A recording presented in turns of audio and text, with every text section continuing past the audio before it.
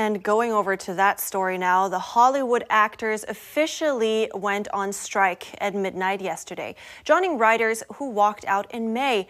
NTD's Daniel Monahan has more on the first dual work stoppage in the entertainment industry since 1960.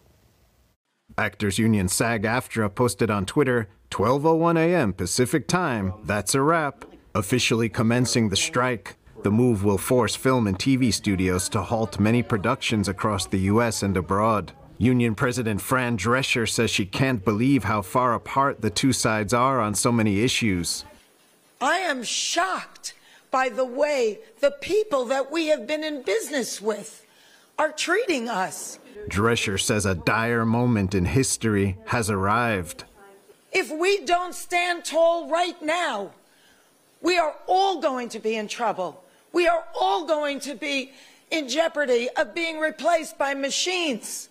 The union president added that the studios will share the wealth because they cannot exist without the actors. Actor Josh Hartnett says the industry is experiencing rapid change and ground rules for the future need to be set.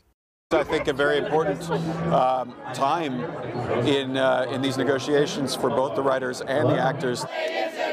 Both writers and actors are demanding increases in base pay and residuals in the streaming TV era. They also want assurances their work will not be replaced by AI. The actors fear AI could be used to duplicate their voices and likenesses and want control over how these digital simulations are used on screen. That's something actor Carrie Elway says films have been sounding the alarm about for years. It's always been we need to protect ourselves, whether it's HAL or the Terminator. The actor is calling on Congress to draft new laws. The Alliance of Motion Picture and Television Producers says it offered the highest percentage increase in minimum pay levels in 35 years and significant protections on AI-related matters. Striking Hollywood actors are expected to join film and TV writers on picket lines on Friday. Daniel Monahan, NTD News.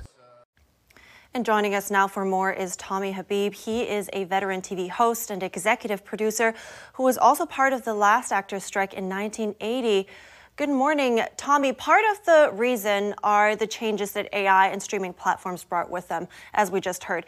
Can you go in a bit more detail and tell us how exactly they impacted the actors? Well, I'll tell you, I mean, these are very, very scary times. I remember back in 1980 when I was a young kid and walking the picket lines, we had kind of the same things. You know, technology is moving so fast. And back then it was pay television that we were really worried about. And we didn't have the internet yet, so we weren't quite sure what the future laid out for us. But because of that strike, it made a huge difference in my career and being able to make a living in this industry. You know, the thing is about today, we just need some protections. We need some guardrails on AI. There's no question we're excited and want to see an increase in our base pay because we hadn't had one in a long time. But most important, it's getting guardrails on AI so that we're protected. You know, we've been such an important piece of the film and television industry since it started, the actors. And we're going to lose that with AI because it's doing nothing but getting better. And I got to tell you, even for you guys sitting there reading this news off and reporting the news, y'all are going to be the first to be affected by AI because it's going to be a little bit easier. They're going to type in what they want you to say, and it's getting pretty scary. And in terms of guardrails, what type of guardrails would you be expecting or would you hope for? Yeah, so there's many things that can happen, you know, to put these guardrails up. And they're throwing some fluff out there, but they want final control over the AI and what they say and who they use. But my idea, and I wrote about this and it's in my blog and it just got published in these stories, I believe, just like blockchain, that we could do some sort of fractional credits. It makes the most sense. So when AI goes out there and grabs words or grabs feelings, it's grabbing it from somewhere. So why can't it document every move? And it could if the guys that wrote the program, the AI programs, control that, and the government could put restrictions on that, and our industry could force them to put restrictions on that so that everybody would get credit that AI is using. So I also want to touch on the other side, because Disney's Bob Iger said that the demands are unrealistic and that right now is just not a good time. So basically it would add to the challenges that the industry is already facing, and he finds that dangerous. Now, I'm just wondering about your reaction on this. Yeah, it's a bit of a joke. So the reason they're having such problems is because their own mistakes. See, I come from the producer side as well. I'm an actor. Dick Clark gave me the tools to become a producer, and that's what made my career work for so many years. But the networks and primarily the big studio guys, they all jumped into this streaming piece, and they've lost billions and billions of dollars. They hadn't figured out a way to make streaming work, and they all started fighting and putting all this money into productions and over creating content, spending $15–20 million on an episode of television, trying to get people to watch.